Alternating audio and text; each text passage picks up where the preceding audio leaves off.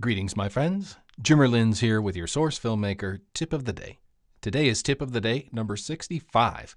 As always, thanks for tuning in. I do sincerely appreciate it. In today's Tip of the Day, it's going to be a quick one because I am really tired. I got home late and I need to get some sleep.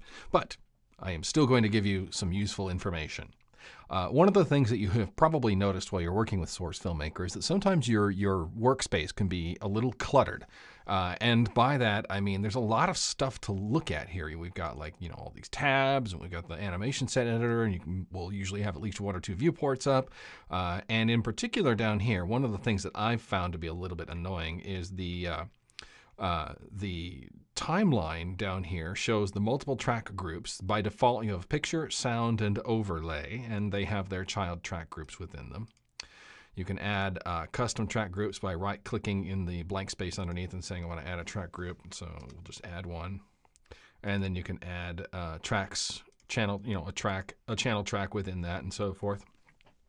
But these can get a little bit cluttered, and it can be a bit of a pain because I don't know about you. I'm used to using the mouse wheel to scroll up and down, but whenever I do that, it actually zooms in and out. And if I find that I end up wanting to, I need to go down here, I need to look at the overlay, or I need to go up here, I need to look at the picture.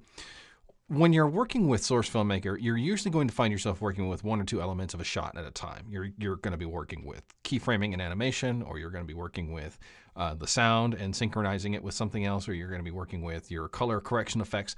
So you're often only going to be working with one, maybe two track groups at a time. And so it might be useful to be able to hide the ones that you're not using. And to do that, you can go over here to the Tools drop-down and select Show/Hide Track Groups. So I can uncheck the one that I added, and I can uncheck sound. Let's pretend that I'm done with all of my animation work and I just want to work with the overlay stuff. Now everything is in one place, and I don't have to scroll up and down. I can conserve a bit of space, first off. And secondly, I don't have to scroll up and down to get to certain elements of these track groups. And when I'm done and decide, okay, I'm done with my working with my overlay. Now I want to work with my sound stuff. Then I can do this, and I can work with my sound elements. It's just a way of keeping your workspace a little bit cleaner and being able to focus on the things that you're currently working with instead of having this scroll bar over here that forces you to go up and down to access different areas of the various shots that you're working with.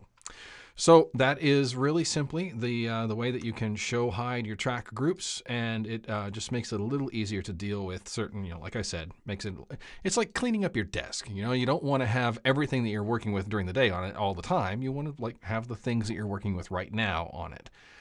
And that's a useful way of taking care of that.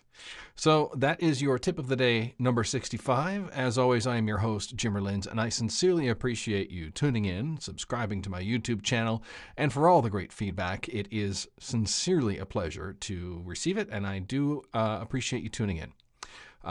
Once again, I am your friend Jimmer Lins. I thank you for tuning in, and I hope you have a great day. And until the next time when I bring you a Tip of the Day, enjoy using Source Filmmaker.